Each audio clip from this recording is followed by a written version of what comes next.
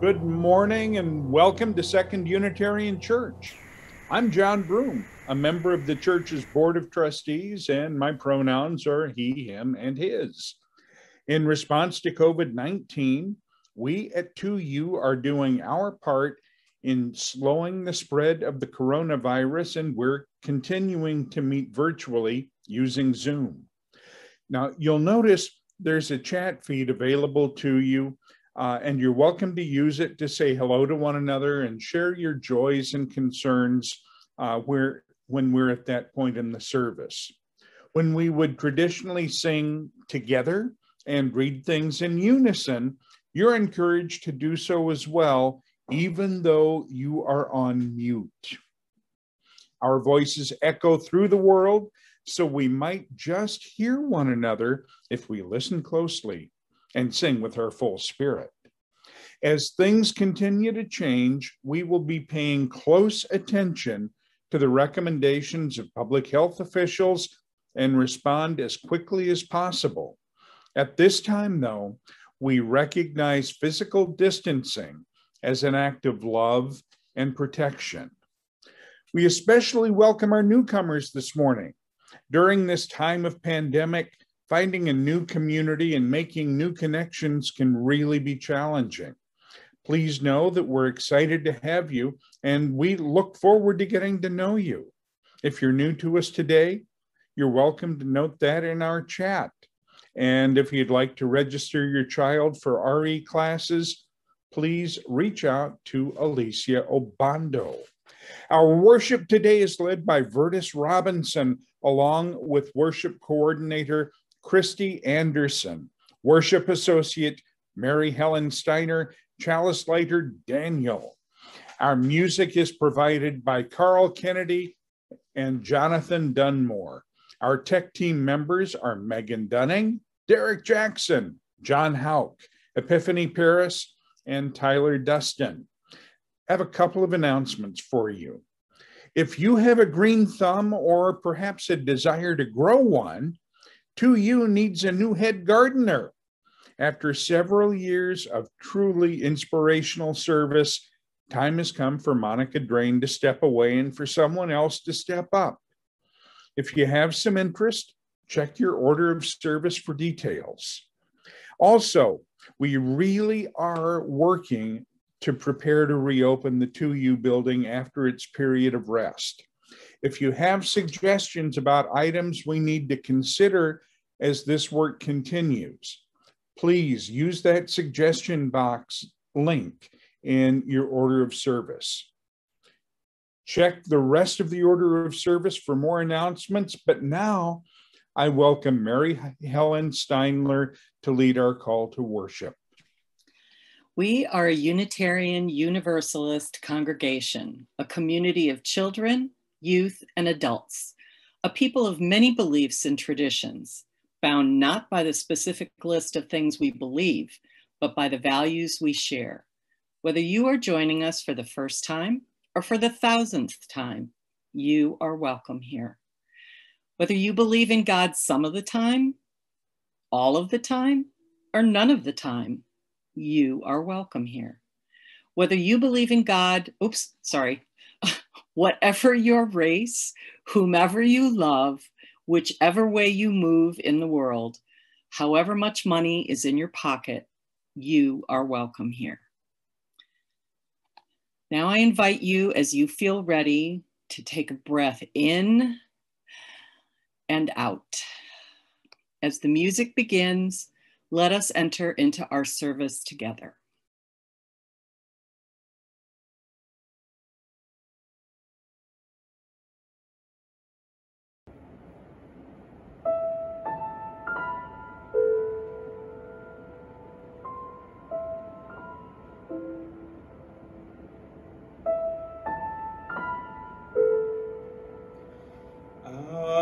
At the cry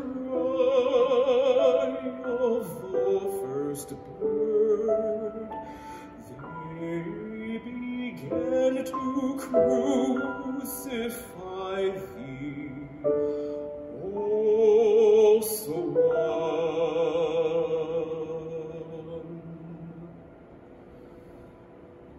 never shall lament cease because of that. It was like the parting of day from night.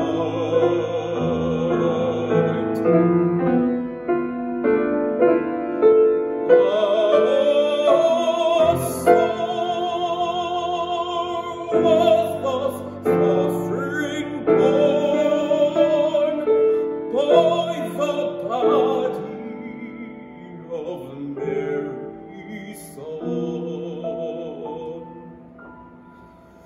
but sore still to him was the grief which for his sake came upon his mother.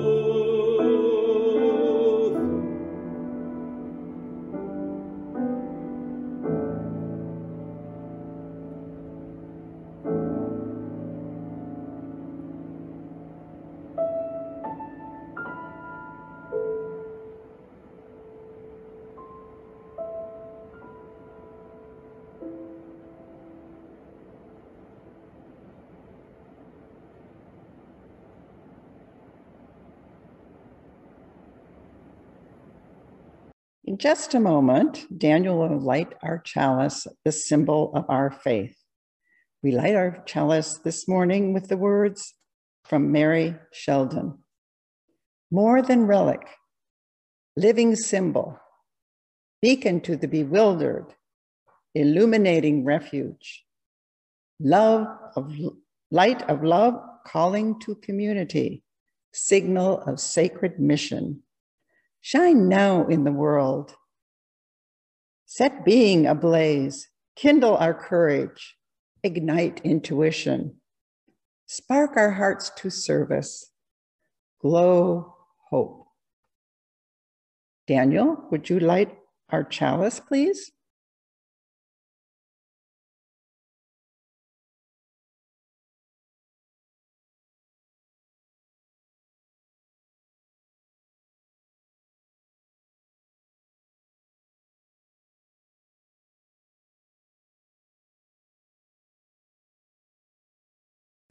Please join me as we sing our opening hymn, number 317, We Are Not Our Own. Words and music can be found in the order of service, and the words will be displayed on your screen. We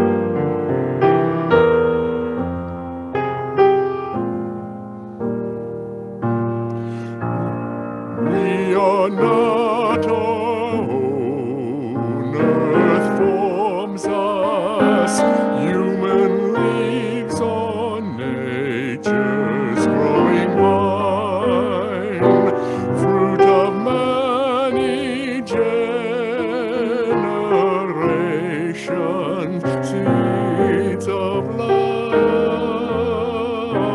divine.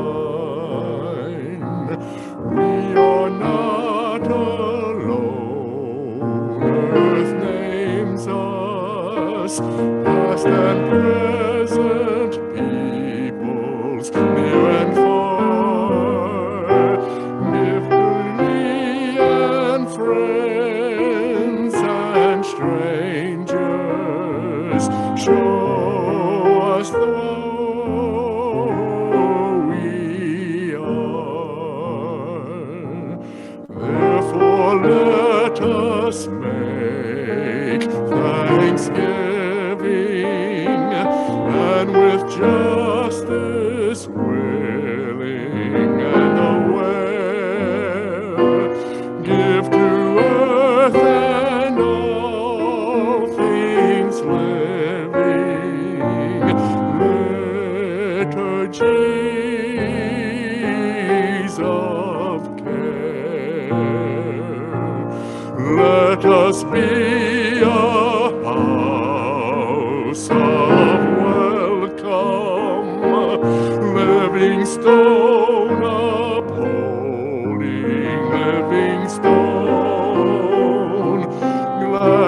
showing all our neighbors we are not alone.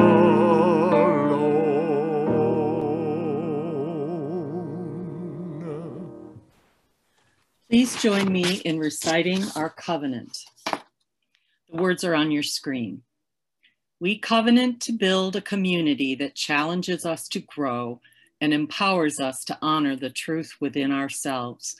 We will be generous with our gifts and honest in our communication, holding faithful to a love that embraces both diversity and conflict. Called by our living tradition, we will nurture spirituality within a vision of the eternal, living out our inner convictions through struggles for justice and acts of compassion. Please join Jonathan Dunmore in singing our congregational hymn, Spirit of Life.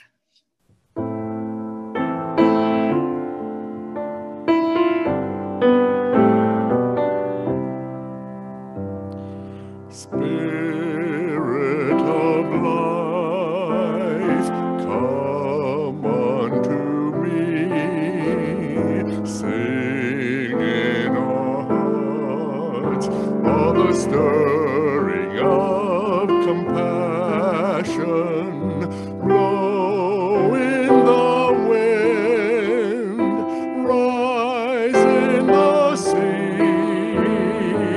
move in the hand, giving life the shape of justice. Roots hold me close, wings set me free. Spirit of life, call to me, come to me. Good morning. My name is Verdis Robinson, and my pronouns are he, him, his. And I'm joining you live from Montpelier, Vermont. I invite everyone to join me in watching and listening to this Time for All Ages, a story that I produced that's called When the Children Marched. I especially invite those who are young or young at heart to watch this inspirational story of When the Children Marched.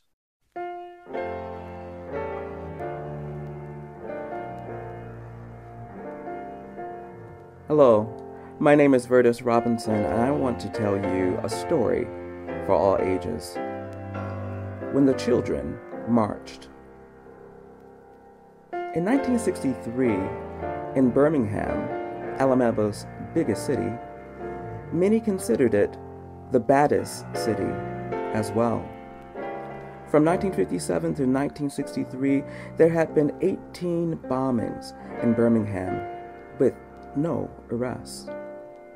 The black children of Birmingham felt oppressed at every turn, and in the spring of 1963, they played a pivotal role in restoring humanity to themselves and to a race-divided America. They were trained in the strategy of passive resistance and motivated by their imaginations of a new world that they never knew, a world where all children are free. When the jails filled up with their parents and the adults, the children marched. Armed with the power of resistance, they marched for their freedom, they marched for justice, and they marched for their lives. But their passive resistance was met with violence, just like the adults. Dogs were sicked on them, water hoses sprayed on their bodies. Thousands of students were arrested. And as the world watched in sorrow on their televisions, those who were watching, including those in the White House, they inspired other children throughout the South to join in the crusade. They made a difference. What spurred thousands of children to action? The power of love. What gave them the power to rebel and resist? The power of love. How is it that children of all ages were the ones to garner the largest victory seen thus far in the civil rights movement? The power of love. For they realized that no child is free until all children are free. As Reverend Dr. Martin Luther King Jr. said, somehow we must be able to stand up before our most bitter opponents and say, we shall match your capacity to inflict suffering by our capacity to endure suffering. We will meet your physical force with soul force. Do to us what you will, and we will still love you. When the children marched.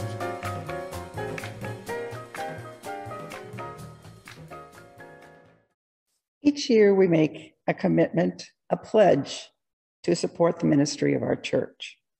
In addition to this contribution, each Sunday we can make a collection so that we can share with those doing justice beyond our church community.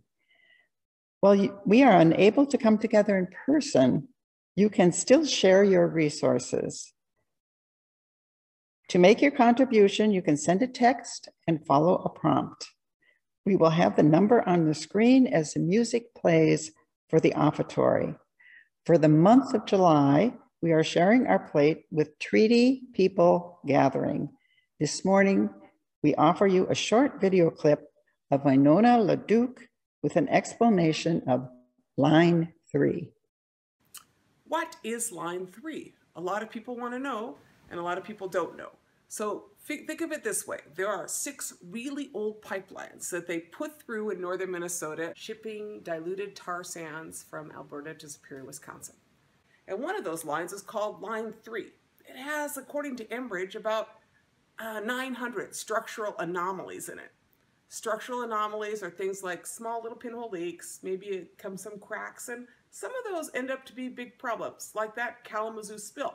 That was a structural anomaly. Line 3, it's old and it's corroding and it's at the end of its life. It's already had a number of leaks and spills, and frankly, it's a catastrophe waiting to happen. There is a likelihood that there is a whole bunch of contamination under the present line. And once that corrodes, our children and grandchildren may one day watch it drain a lake or a wetland or flood a farm field. Fixing these problems is very expensive, so Enbridge wants to abandon the pipeline, walk away, and build a brand new one in a brand new corridor. Enbridge calls this a replacement project. They're replacing line 3. They are not replacing line 3. They are putting in a whole new corridor and doubling the size of the line. That is not a replacement. That's a brand new line, and that's what's wrong. So we've got 2 problems. First, we've got a problem of the proposed new Sandpiper and line 3 corridor through the heart of our best lakes and wild rice watersheds and through our treaty territories. We also have the problem of this old crumbling line that Enbridge wants to abandon. And right now what abandonment means is that they just leave it and walk away. And the company says that they will take care of it, but it is not clear that there is any liability from the Enbridge Corporation. The worst part is that neither the United States government or the state of Minnesota has any plan to deal with it.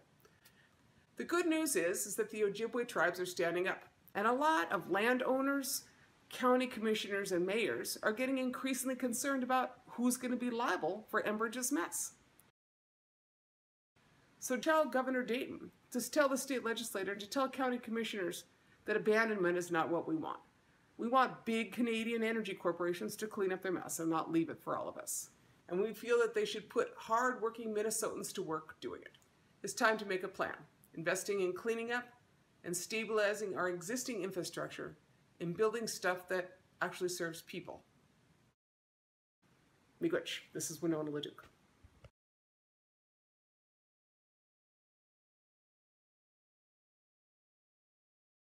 UUs across the country are supporting Indigenous peoples and the others protesting Line 3, including contributing to a fund which will help pay the $3,000 fine that each protester has to pay so they don't go to jail for a year. So please give as you are able. Thank you. Now I invite you to join me in reading our offertory words. The words are printed in your order of service and are on your screen. This church is the community of ourselves. Its energy and resources are our energy and resources. Its wealth is what we share. As we contribute to the life of this community, we affirm it and enable its participation in the larger world around us. I invite you now into the spirit of prayer and meditation. Let us start by breathing together. Take a breath in and out.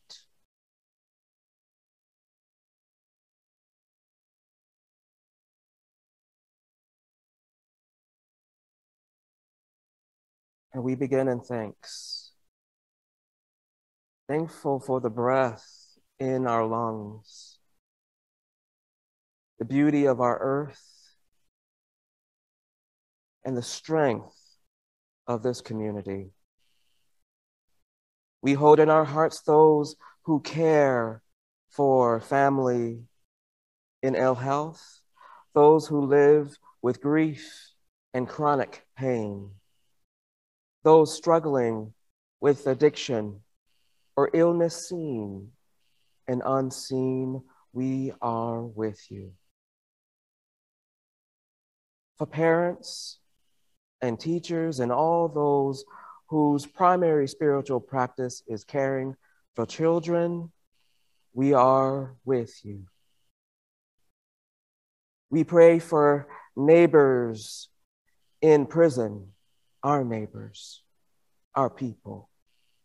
For those who are struggling to stay afloat in the midst of poverty, we are with you.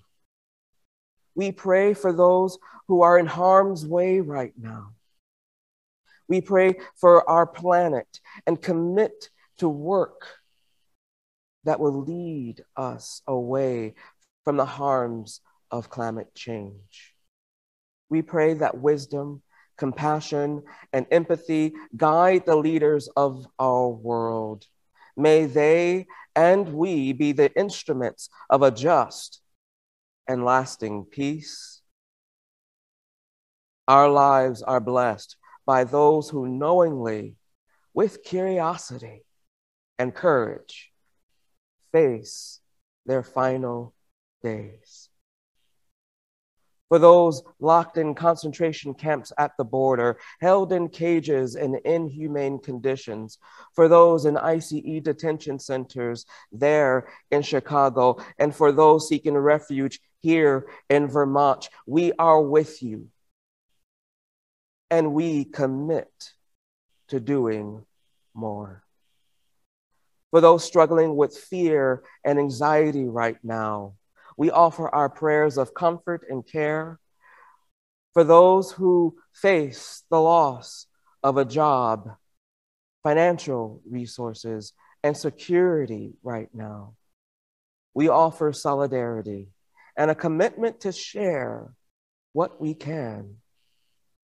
For those struggling with the impact of isolation, even still, we promise to reach out with love. Into this shared silence, I invite you now to speak the name of anyone you wish to lift up into the loving support of this community.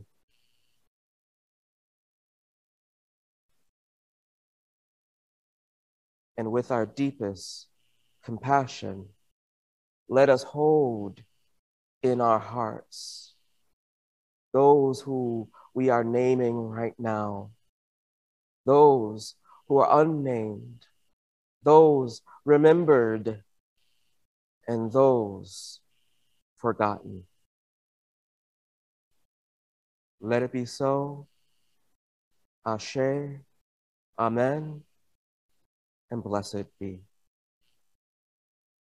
Now I will light 2 candles, one representing the joys and celebrations we are experiencing, and another representing the courage, the concerns and sorrows we are holding.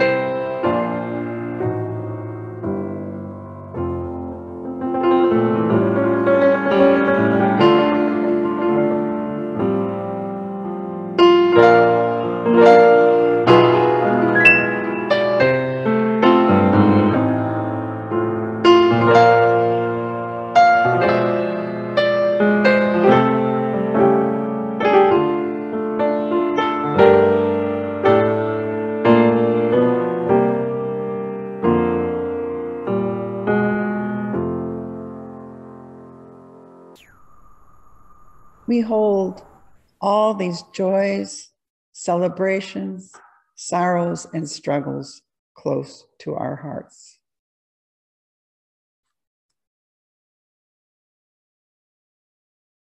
Our reading today is "It Is That Time and Place" by the Reverend Dr. Kiyama Rahman. Now is the time to call on the memories of the ancestors who thought they could not walk another step toward freedom, and yet they did. It is that time and place to call on the memories of the ancestors who, when the darkness of their lives threatened to take away the hope and light, reached a little deeper and prayed yet another prayer. It is that time and place to remember those who came through the long night to witness another sunrise.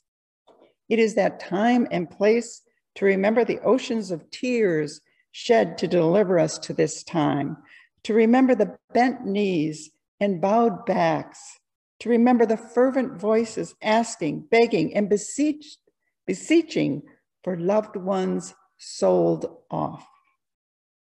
Time to remember their laughter and joy, though they had far less and little reason for optimism, yet they stayed on the path toward a better day. Time to hold the steadfast hands and hearts and prayers of the ancestors that have brought us this far. Time to make them proud and show them and ourselves what we are made of. Time to show them that their prayers and sacrifices and lives were not in vain and did not go unnoticed, nor have they been forgotten. Did you not know that this day would come? Did you not know that we would have to change places Did you not know that just as our ancestors were delivered, that you will also be delivered? Have you not seen the greatness and power of the creative energy in the universe called God that moves and has its being through human agency? Have you not seen God in your neighbors' faces, in the homeless, in the battered woman, the trafficked child, the undocumented worker, the dispossessed? It is that time and place to know that it is our turn, that we must leave a legacy for our children and all the children. It is that time and that place. We are the ones we've been waiting for. For that, let us be eternally grateful. Amen and blessed be.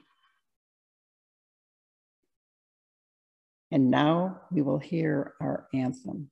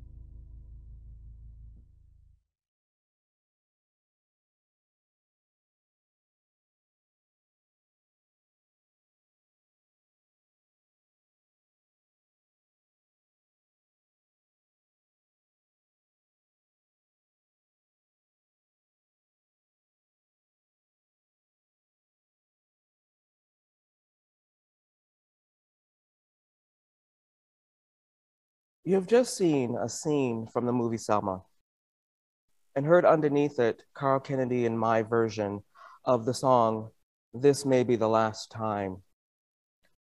The melody of that song may be familiar to some of you, and we heard it at the very beginning of this service.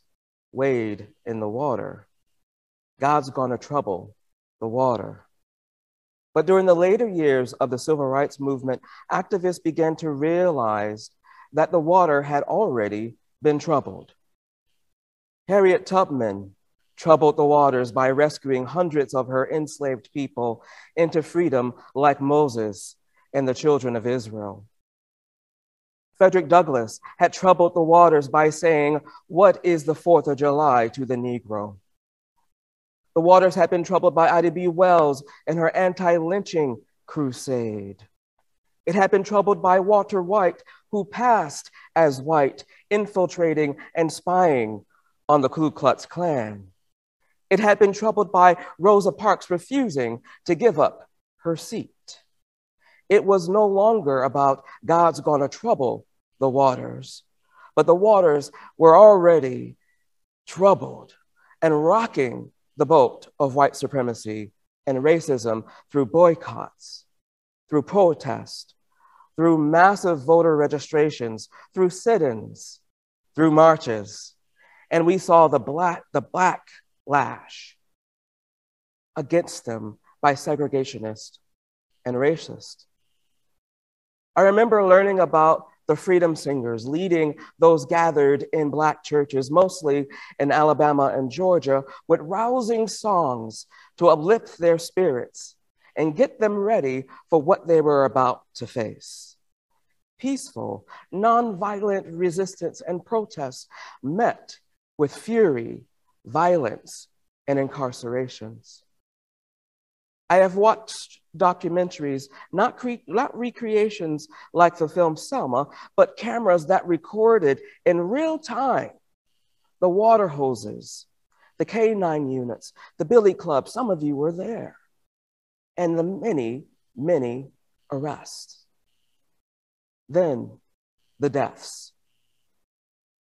Deaths first outside of the protests, like the lynching of Emmett Till in Mississippi, but then the brutality and the abandonment of civility upon the peaceful.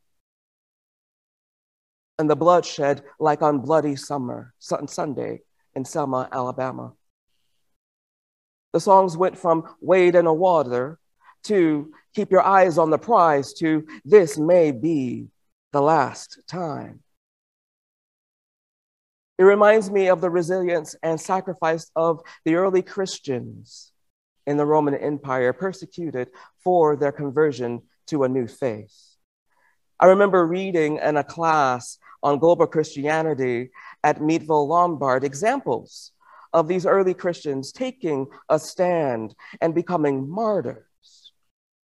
Those who became martyrs could have easily saved themselves by denying who they were and who they served, but decided that it was better to die in faith and in truth than to live in denial and a lie. They were followers of Jesus Christ and followed his example of faith and commitment until death, for they believed that the ultimate sacrifice would yield the ultimate reward, and for them, it was everlasting life. Even before the Roman authority arrived, the accused were indiscriminately attacked by the public in forms, and I quote, of clamors, blows, draggings, robberies, stonings, and imprisonments, and all the things which an infuriated mob delighted in inflicting upon enemies and adversaries. It is clear that this was done not by accident, but intentionally before they even had a chance to answer to their perversion. And yet most of them stood their ground and gave up their lives.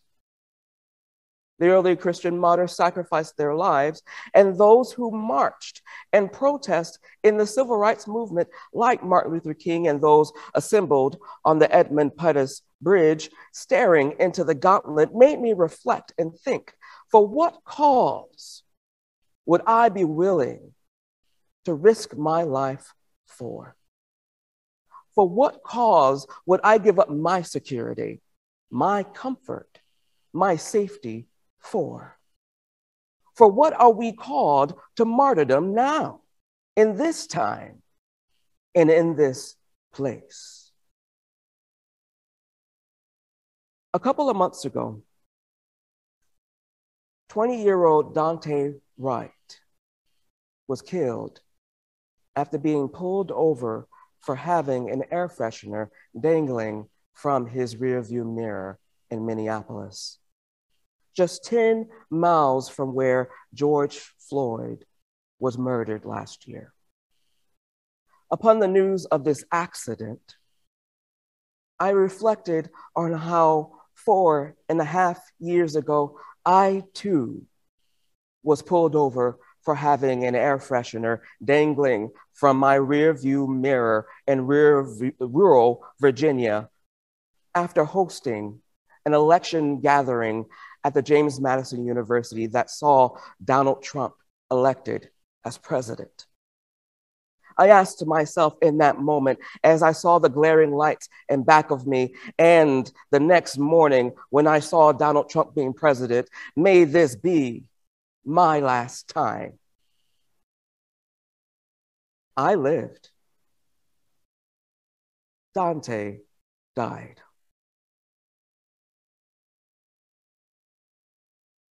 Right after Dante's death, I looked at the air freshener still dangling from my rearview mirror and immediately wanted to get rid of it for fear that it could happen to me.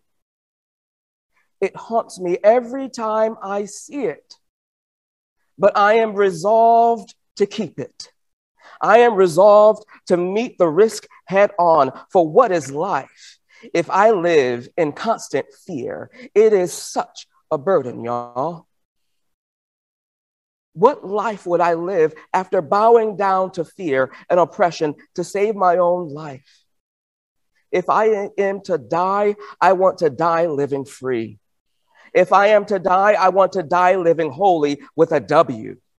If I die, I want to die fighting for justice. I want to die marching for peace. I want to die dismantling racism and all forms of oppression with every ounce of my being. I'm resolved to march for justice like the ones at the Edmund Pettus Bridge. But will I turn around?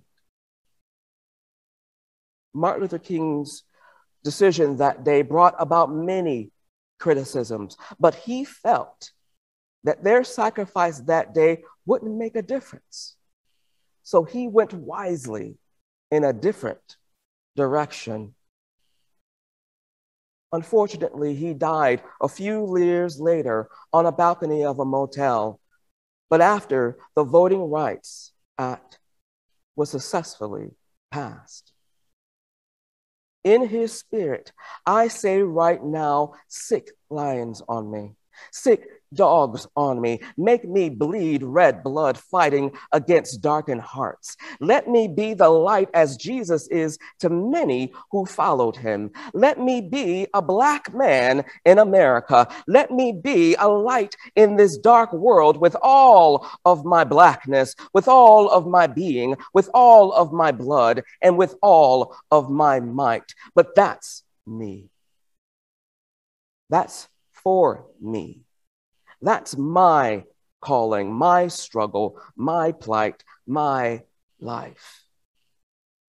But know that my life is connected to yours.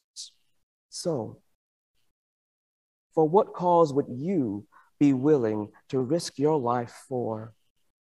What cause would you give up your security, your comfort, your safety for?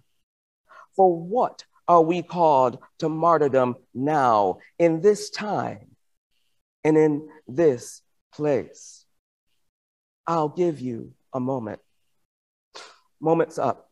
Racism is detrimental to and counteracts the building of a beloved community and a beloved world. If we can't If we can only dismantle racism and other forms of oppression within ourselves and our institutions, then we can build the beloved community and create the world that we want instead of the one that we have. Can you see a world in which all people can share in the abundance of earth and protect it for love's sake? Can you see a world where poverty, hunger, and homelessness is not tolerated because we won't allow it? Can you see a world where all people, their uniqueness, their colors, their nationalities, their sexualities, their origins, their religious practices, their spiritualities are not eradicated, but affirmed in love, a world that has no place for racism, no place for discrimination, no place for bigotry, and no place for prejudice, a world built by the all-inclusive spirit of love and humanity. We have the dreams of all those martyrs in the palms of our hands, to build a beloved community, not just within our congregations, but to spread it outwards to the world. On April 3rd, 1968, in Memphis, Tennessee, Reverend Dr. Martin Luther King gave his last sermon, saying, "We've got some difficult days ahead, but it really doesn't matter to me now because I have been to the mountaintop. I've looked over and I've seen the promised land. I may not get there with you, but I want you to know tonight that we as a people will get to the promised land. I am happy tonight. I am not worried about anything. I am not fearing any man. Mine eyes have seen the glory of the coming of the Lord." Well, mine eyes have seen the glory of the coming peace, the glory of the coming equality. We must believe that a beloved community is possible and become the hands and the feet to see to it. We must believe that joy will come in the morning after we have endured this long night of weeping. And when that sun rises, that glorious sun of justice, when the sun rises in that morning, it will rise with healing in its wings. Now, I'm not saying that we are called to die, but this work that we must do, something must die. If not ourselves, then our privilege that is tied to whiteness, that must die. If not ourselves, then our supremacy that is tied to whiteness, that must die. If not ourselves, then our constant need and desire to accumulate more wealth and more stuff at the expense of others less fortunate, less educated, less lucky, that must die. But how do we sacrifice what we thought made America great when so many efforts are trying right now to make it great again, when in fact it was never great to begin with? How do we do this? You know what? I cannot wait to truly unlock the creative energy of human agency to make that happen, to make the killings stop, to make racism stop, to make oppression stop, to make hatred stop. It is that time. It is that place to awaken the power of love within us that is way more powerful than hate. That love, that power of love that is way more powerful than oppression, more powerful than suppression, more powerful than supremacy itself. As we move to build this beloved world, as we build a new way, may we all know that we are precious. We are all beautiful and we are all loved. I cannot wait to lay down my burdens by the riverside and study war no more. I cannot wait to put down my sword and my shield and study war no more. But until then, pick up your sword, pick up your shield, and let the power and the spirit of love unite us and help us to build a new beloved world.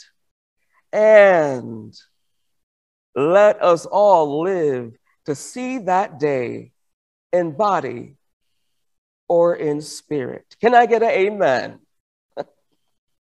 Amen. May it be so. Ashe, and blessed be.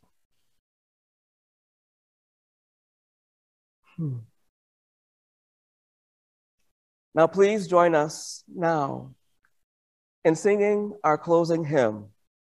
Sing with joy, sing with passion, down by the riverside.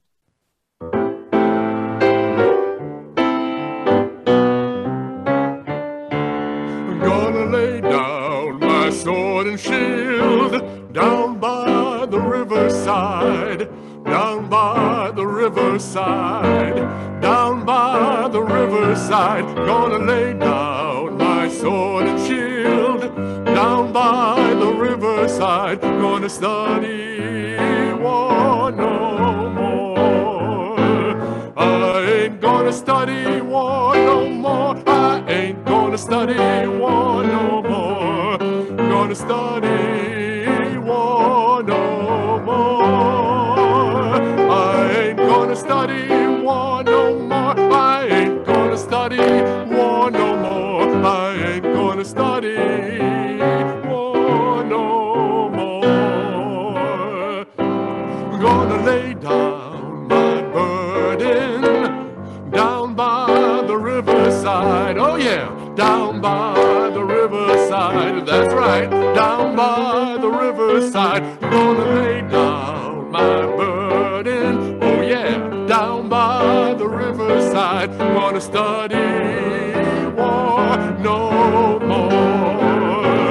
I ain't gonna study war no more. I ain't gonna study war no more. Ain't gonna study war no more. I ain't gonna study war no more. I ain't gonna study war no more. Ain't gonna study war no more. Gonna shake hands around the world. That's right. Everywhere I roam. Oh yeah. Everywhere I roam.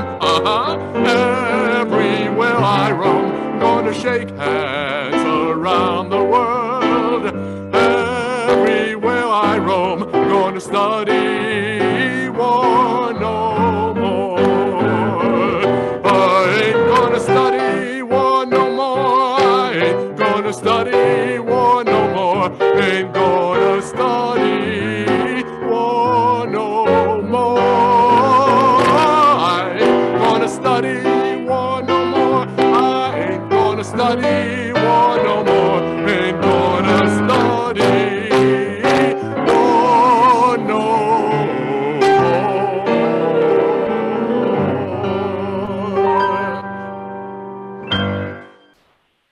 Damn, Jonathan. Excuse me. It's still Sunday, right? Wow, thank you so much. It's been indeed an honor to be with you again. And thank you so much for this opportunity and in our shared ministry.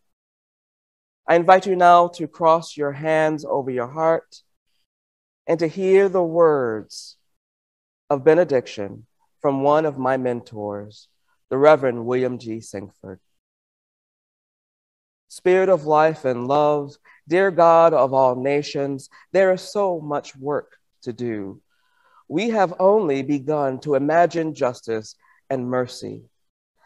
Help us hold fast to our vision of what can be. May we see the hope in our history and find the courage and the voice to work for that constant rebirth of freedom and justice. That is our dream. May it be so. Amen and Ashe. Go in peace.